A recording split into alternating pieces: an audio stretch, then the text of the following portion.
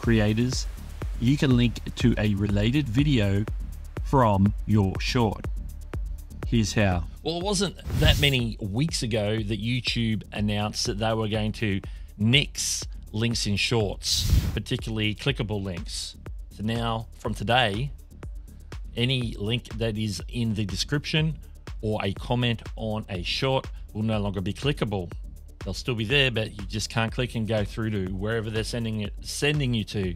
The alternative that YouTube is rolling out is something that's called a related video link that will appear on the short in the usual spot down just above your profile picture and channel name.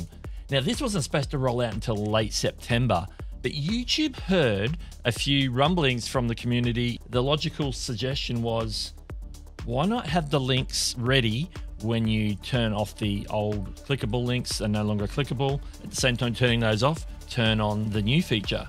And so that's actually what they did. They actually delayed turning off those links for another week or two till the end of August. So what happened is now today they're turning those links off, those clickable links on shorts, and now most people should now have access to related video links. Let me show you how it works.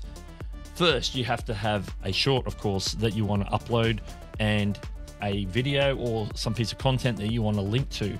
So let's just assume that I've already uploaded my short, which I have. Now this feature is exclusively on desktop for now. They will be rolling this out to mobile at a later date, but for now, this is how you do it. So if you have a look on the desktop here, you can see I've got a short, the second video here.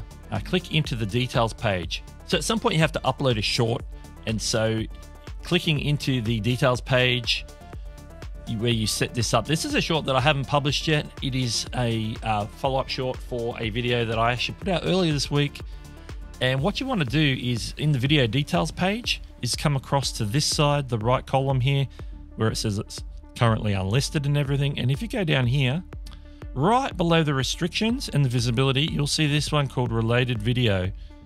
If you hover over the question mark, it says guide your audience to a piece of your content related to this video.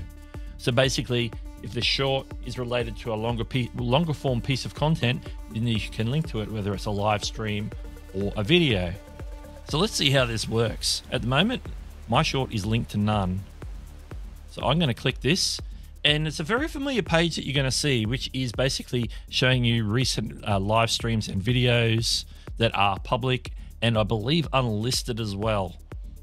So you can link to either unlisted or public is my understanding. And now the video that I want to link to is this one right here. So I'm going to click on that, and instantly it's inserted that video right there on my short.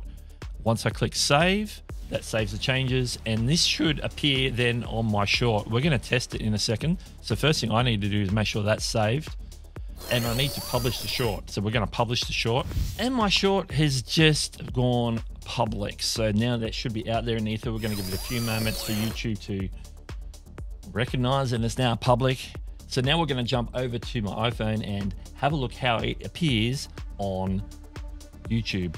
I had to re-record the audio on this section because I was getting the audio from the short along with my audio as I was recording this. But basically where I'm pointing right now, you can see a little play button that says collab or react. That is the link to the video that I set up. So this is a short where I'm talking about an aspect of that topic.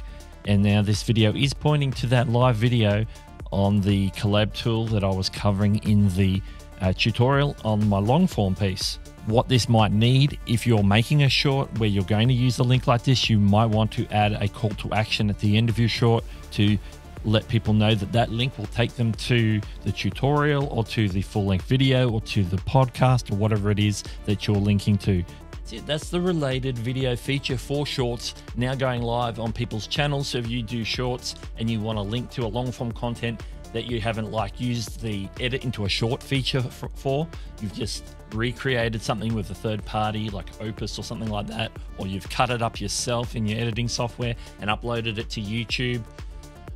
That is the way to apply it for the time being. Now, you might say, Doug, what if you wanted to still pick a frame for the thumbnail, but yet use this? So I can't do both on mobile and I can't do both on desktop. What do? I have an answer for that. upload your video on your phone, pick your frame, get it ready, maybe leave it unlisted if you want to, then go over to your studio desktop, find this short that you're about to publish, go and add the related video, hit save and update that, and then make it public when you're ready to go. You can have your frame for a thumbnail and related video link all on one short. Let me know if you have any thoughts about this new feature. Are you glad that they've rolled it out right at the beginning of September or the end of August, just as they're deactivating the old links?